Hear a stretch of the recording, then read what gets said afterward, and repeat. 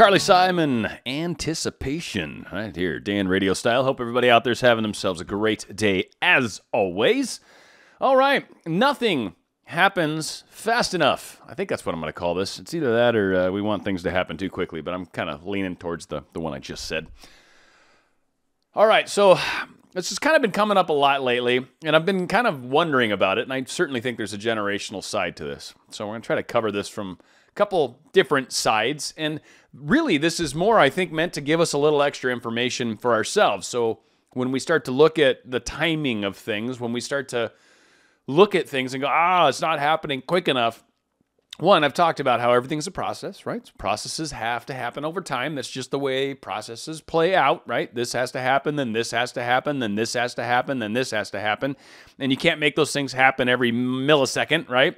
Because sometimes it requires learning a lesson, right? Sometimes it requires figuring something out that you didn't know. Sometimes it requires seeing a pattern in your behavior. And once you're able to identify that, then things can start to happen that'll open up other doors, right? But a lot of these things depend on us, first off, and oftentimes depend on a third party, right? Some sort of outside person.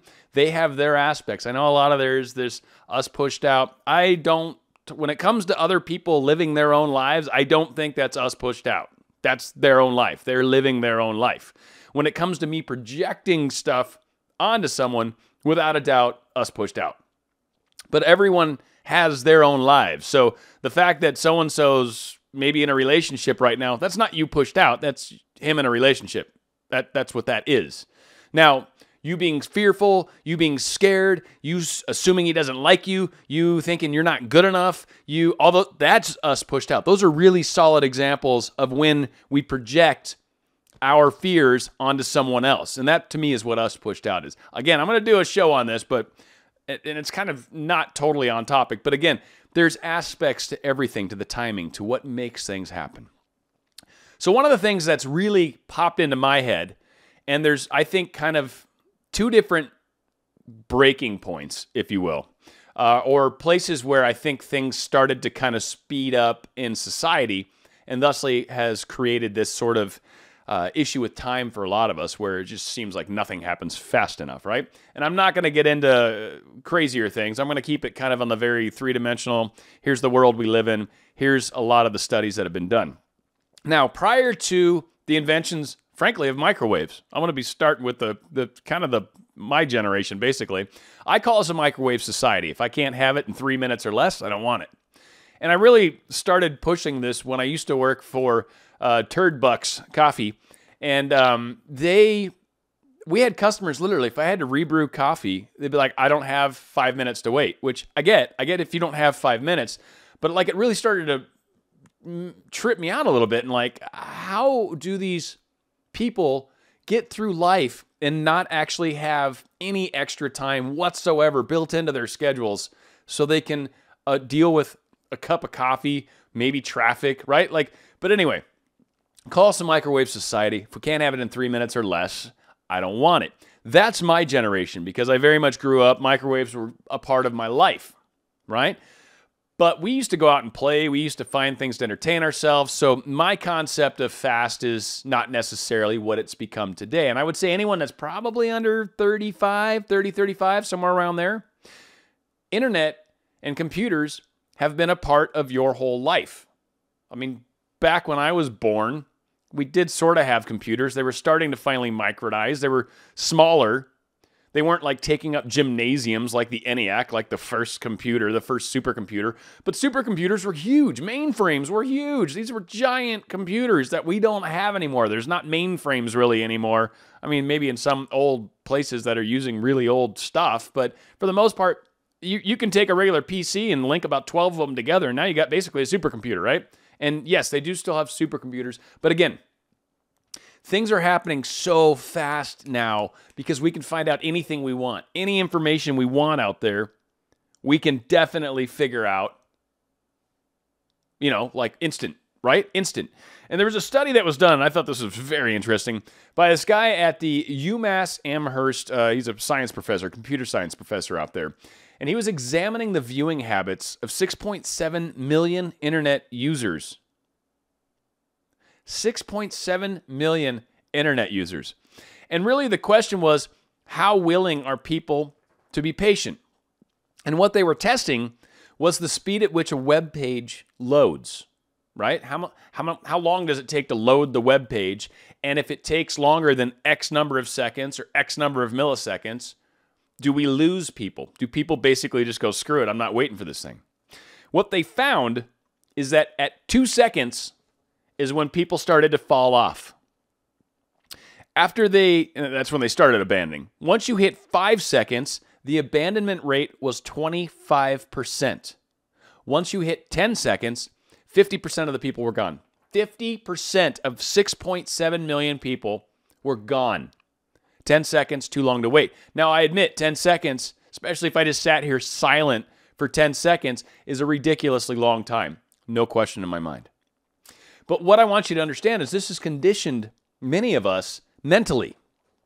Many of us expect things to happen. We expect that gratification instantly. We expect that immediate dopamine hit. And that is not how manifestation works. That is not how really anything of any long-term benefit to you works, right? If you're looking at working out and working your physical body, working out is something you do for years and months and for eons. You don't just go to the gym and put in a 30-minute workout and then walk away ripped. That's not how it works. It doesn't work that way. Relationships are the same way. You invest time, energy, love, emotion, all these things. You invest into the relationship to help build them up. So one of the things I'm hoping to come from this is giving you that understanding. It's like, yeah, I guess that is true. Like generally speaking, I'm so used to things happening quickly in my life that the idea of waiting a month or 2 or 3 to manifest my specific person or to manifest whatever it is I'm trying to manifest, like why waiting a little while is 1, acceptable, 2, understandable, and 3, something that hopefully when you are armed with this information allows your patience to be a hair stronger than maybe it was. Because no matter what, it is going to take time. Now, a couple practices that I think kind of help, and at the same time I think are why some people have a hard time doing them. But these are things that will actually help you get to a place where waiting isn't necessarily as difficult, or at least you can practice getting better at it. Meditation's a great one. Sitting still, sitting quietly, sitting in a place where you're just kind of receiving or letting thoughts come and go, letting things pass through you for 5 minutes, 10 minutes, can feel like an eternity for someone that's not used to waiting at all. So it's good practice because 1, it teaches you to quiet your mind, teaches you to kind of just let thoughts come and go, gives you a moment to be able to kind of just relax, be with yourself, feel your own energy, see the thoughts flow through you. And sometimes like what I'll do even too is this is where I'll do some of my where I'll do some of my gratitude thoughts and feelings. And really from the state of meditation, I feel an amazing amount of energy that usually comes in through the heart, right? And the heart chakra, as they talk about. And it kind of just starts to expand through the body and it feels amazing. So meditation is a great way to kind of help you practice dealing with the fact that it takes time. Another great one is reading. Reading an actual book. I guess an ebook, if you're actually flipping pages, still counts because you're technically reading, not when you listen to words on tape. And there's nothing wrong if you do that. There's no criticisms whatsoever. What I'm talking about is the act of reading itself. Reading is a way to kind of help teach you that things take time, that things progress, right? When you're at a movie, you don't notice that time is progressing because you're enthralled, you're into it. It's an illusion, and you're very much a part of it, and it's just happening, and you're not really aware of time.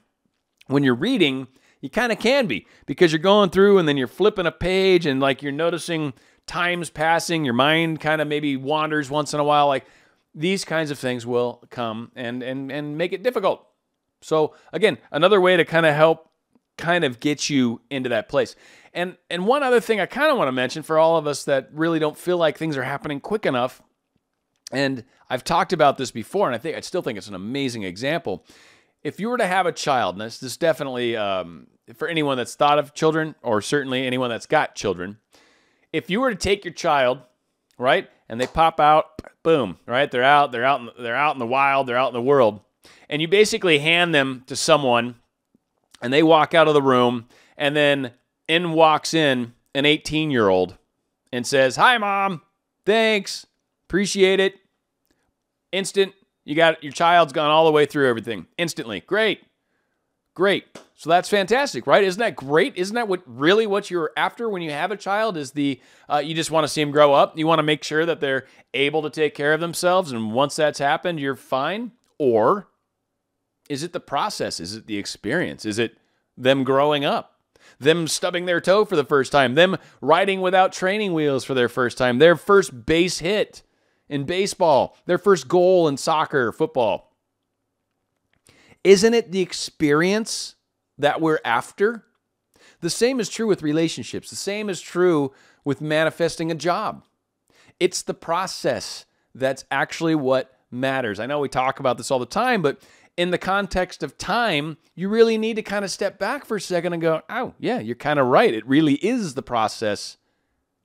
That's what we take away from it. It's not the end result that ultimately matters. Really, from our soul level, it's not the end result that matters. From your soul level, the fact that you manifested your specific person is not really what's key. What's key is you learn to control your thoughts. You learn to kind of control or at least pay attention to your emotions. You learned to not be pushing anger and these kinds of things out to the people we care about. You've learned to kind of heal aspects within your own self, right? All of these things are part of the process. And frankly, all those things are far more important than just manifesting your SP. Not nearly as important. The experiences you have with your SP, yes, super important. Manifesting your SP, nothing. Doesn't matter. That really doesn't matter. It's what you did to get to that place that's amazing. And then it's what you do after that place that matters. The actual manifestation doesn't matter.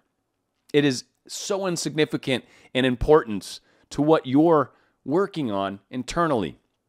Controlling your thoughts, controlling your emotions, or at least guiding them intentionally. You can't really control them maybe sometimes. You can control your thoughts for sure, and you can guide your thoughts for sure. And when you guide your thoughts, your emotions tend to come with it. So again, it's that process. So would we want to rush our child right through their whole adulthood? Or even better, how about the relationship? For those of us that don't think about kids all that much, how about in a relationship, how about you meet your person, like face to face, you meet them, and then they walk away, and then they come back to you, and they're 20 years older, and they thank you for an amazing relationship. Thanks for everything. It was amazing. Such an awesome relationship. Thank you. Whoa. I didn't get to experience any of that 20 years. I know, but it was wonderful. Just trust me. It was really good. Really, really good. You would have loved it had you have been there and experienced it. Things take time. Anything worth anything takes a little bit of time to manifest, to grow, to whatever, to blossom. I mean, nature doesn't grow overnight, right? With the exception of like one weird cactus or something that blooms like once every 7 years, and it literally just overnight goes and just opens up at night. For the most part, things take time. Roses take a couple days to open up, right? I mean, things take time. That's just how it is. So we really need to try to back ourselves away from that whole process where we want things to happen significantly faster than they are. And really the last point I want to make is look back a year. Look back 2 years. Look at how far you've come. Look at all the things that have happened to you over the past year or two. It's an insane amount of things have happened to us, and it's taken time. It took 2 years. Could you have figured out a way to cram all those experiences into a month, into a week? Would it still have been awesome? Probably not, right? So again, allow yourself the experience. Allow yourself to go through this. It is not going to happen fast enough for you, most likely. It's just a mindset thing's all it is. But it will happen in the perfect timing, in the divine timing, in the right timing. It will happen exactly as it should. So the second we can try to at least get out of our way on the timing thing and stop being impatient and stop being angry that it's not happening fast enough, and that includes getting a text message back. If we can learn to be a little more patient, if we can learn to allow things to unfold, and if we can stop putting all this negative energy out there that it's not happening fast enough, that this isn't occurring, I'm angry that this hasn't happened quick enough. The second we can stop all of that, you speed up the process immensely, and you feel better most of the time. Hugely helpful. I hope you guys dig. I hope you like. Going out with a great Billy Idol song. I don't really know if it's appropriate necessarily to the video I'm doing, but I went searching for Billy Idol songs to see if I could find one that seemed appropriate for the topic. And then I found this song. I'm like, oh my God, I haven't heard this song in forever. And so I had to play it because I just love the song, and it goes back to, I don't know, when I was younger. So the song's called To Be a Lover by Billy Idol. It's Dan Radio Style. When